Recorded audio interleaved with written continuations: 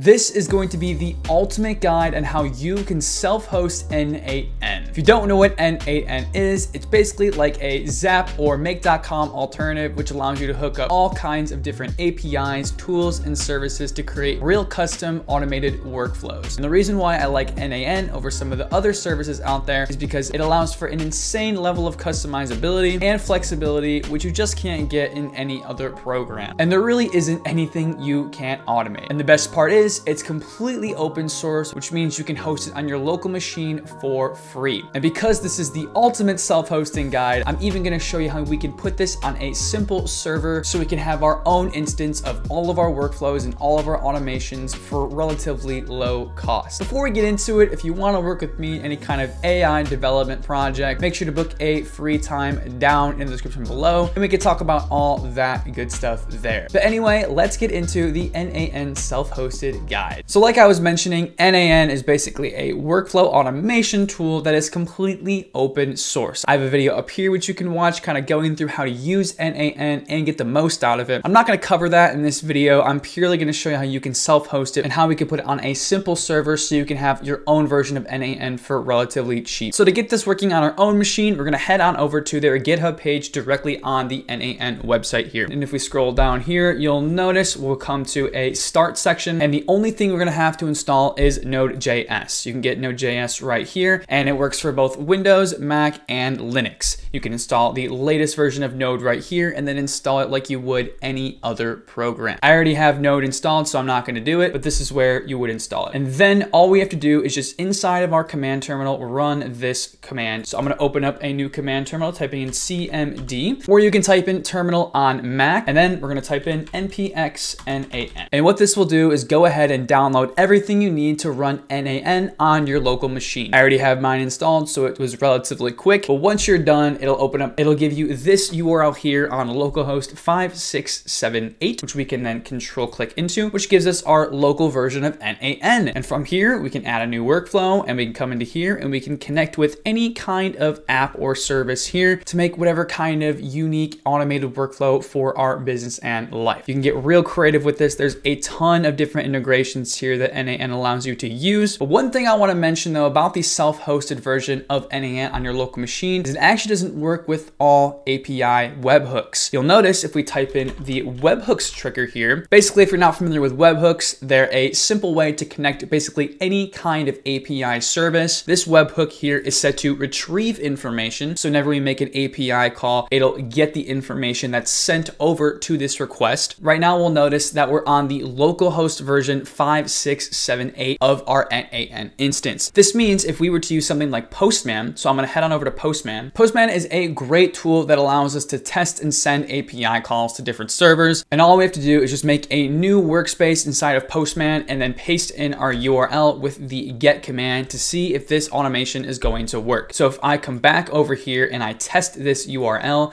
and I head back over here and I click on send, you'll notice we actually can't test with any APIs locally. We're gonna need a way in order to put our API on the internet so it can actually be used by other apps that are out there. So I'm gonna come back into my command terminal, hit Control C to stop this, and we're gonna type in a new command, npx n8n start -- tunnel. What this will do is start up a version of n8n, but on a tunnel server here. So you'll see it says waiting for tunnel, and then we get a tunnel URL, dangerous wasp 12. And then if we go back inside of our localhost version here, you'll notice if we go back into our webhook and we open this up, our test URL is now on that tunnel URL, dangerous wasp. So if I were to get this and then using this API configuration, I'll listen for this and I'll head over here and send, I can actually send API requests to my n8n workflow from Postman. But now this is where things get good. We're gonna take this one step further. If you wanna self-host n8n completely, which means even in the case that this instance goes down on your computer, it is still working. We have to put our version of n8n on someone else's server that's gonna run 24/7. So whenever we set up an automation, it'll always be accepting webhooks, accepting triggers, and running our automations to do whatever we want. And the great part about self-hosting this with your own server is that you can run this as many times as you want for a really low cost. I think right now n8n offers a $20 a month package with a limited amount of executions and active workflows. And if you're anyone like me, you have a ton of executions and workflows going. So we're gonna have to upgrade to these higher plans, or we can put our instance of n8n on a simple server, which will allow for unlimited workflows, unlimited executions. And to do this, we're gonna use a service called Render. Now, I've been using Render over the last couple weeks, and it's quickly becoming one of my favorite apps to host just simple little servers and projects. And I'm gonna walk you through how we can deploy n8n on Render so we can run n8n as many times as we want. So to do this, you're gonna wanna log in and head over to your dashboard. And to get started here, we're just gonna wanna make a new instance right here, and we're gonna make a web service. And we're gonna choose build and deploy from GitHub repository. But before I click on next here, we're gonna wanna fork n8n inside of GitHub. So head back on over to the n8n GitHub here. You're going to want to log in to GitHub, and then when you're in the GitHub repo, click on fork. This will make a carbon copy of n8n inside of your own repositories. You can call this repository whatever you want, and make sure you choose yourself as the owner and then create the fork. I have already forked this repository, so I'm not gonna do it, but once you fork it, you can head on over to your repositories over here, and you'll be able to see your own forked repository of n8n inside of your GitHub account. And this is all we're gonna need to do in order to get this to work. Once we have this forked inside of our GitHub account, we're gonna head back on over to Render and then click on build and deploy from a GitHub repository. And then we're just gonna wanna make sure we're signed in with GitHub on Render,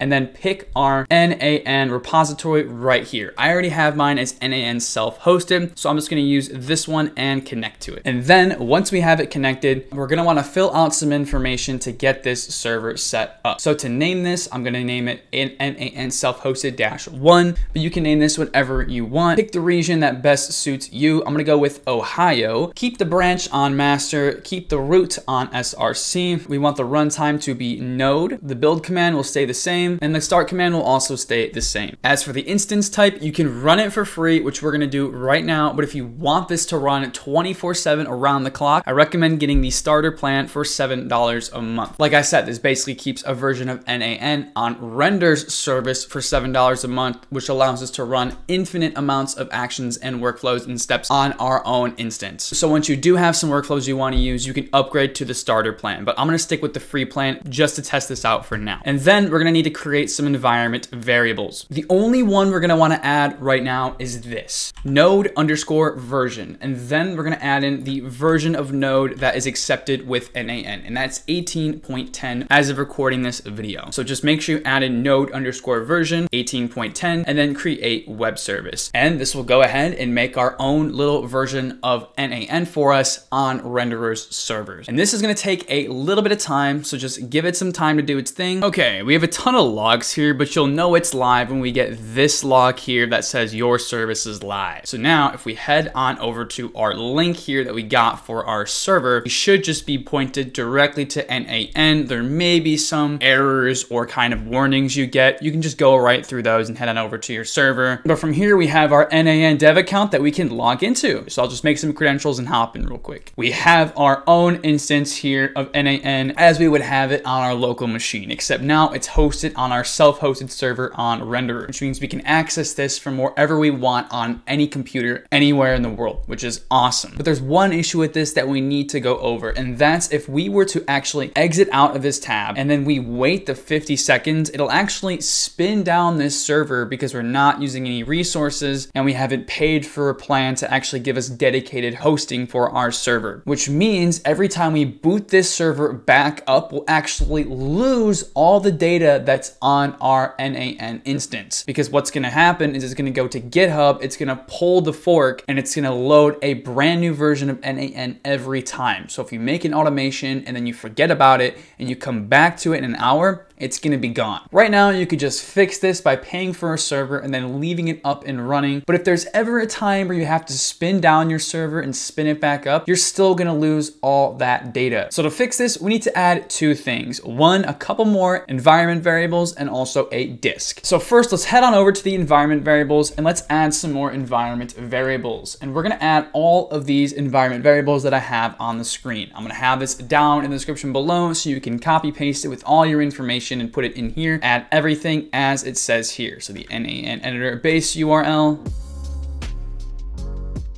You'll notice that we need to add a tunnel URL in here in order to put our server instance on the web, similar to what we did here with our start dash dash tunnel right here. We're basically going to tell this server to put this URL on the internet. When we make and send webhooks in something like this URL here will actually be our self-hosted URL right here. And then we're going to need to add in a couple things. So for the port, we can do 443. The protocol is HTTPS. The user directory is going to be this data here, which I'll just put right in there. Oh shoot, I did this wrong. Make sure the port is 443 and the host is just the URL minus this here. And then the base URL, tunnel URL, and the webhook URL is just the URL right here. So I can copy this and then paste this right in here. The last thing we need to do in order to get this to save is actually add a disk. And unfortunately, we are going to need to have a starter server in order to get this to work. It's $7 a month, like I mentioned, but it's honestly well worth it if you want to have your own version of n8n running on your own. I already have a server instance, so I'm not going to pay for it, but I'm going to show you on my other server of what you would do once you get inside of this. It's going to ask you for some fields to enter, and all we're going to want to put in is our name. So I just chose n8n data, our mount path. We're going to use that folder path that I put into the n8n user folder right here. So just copy this, put it into the mount path, and then you can set your size to 1 GB. We're not going to need more than that. As you can see from my instance, I've only used about 77 megabytes and I have like 30 or 40 automations going right now. So 1 GB is more than enough for what we're doing. And then once we have this disk set up here and we have our environment variables set, you can come on over to the logs and just click on manual deploy and deploy latest commit. Once you give it another 5 or so minutes to deploy again, you'll have your version of n8n fully hosted on renderer. You can use it as many times as you want, wherever you are in the world, all running on a cheap server, which allows unlimited automations and unlimited workflows. And what's great about learning this process too is this is how you can host basically any kind of project or API endpoints you want. I might have some more videos in the future kind of demonstrating how we can make some APIs and then put them on renderer so we can have a full API service for relatively cheap. You'll even notice if we make a webhook on our server instance of n8n and we go into it, our test and production URLs are both on our n8n self-hosted -1 on renderer instance right here, which is awesome, which means we can connect other APIs with our self-hosted server instance of n8n. So that's gonna wrap it up for my ultimate guide on self-hosting with n8n and just kind of learning how these servers work in general. If you learned anything new, make sure to drop a fat like down below. It really does help out the channel. And also leave a comment what you want me to automate or do next. If you wanna work with me in any kind of AI or automations project, make sure to book a free time down below. And if you wanna learn more on how n8n works, I recommend you check out this video here where I teach you how n8n works, how you can get started, and how you can get the most out of this tool. So I'll see you guys over in that video.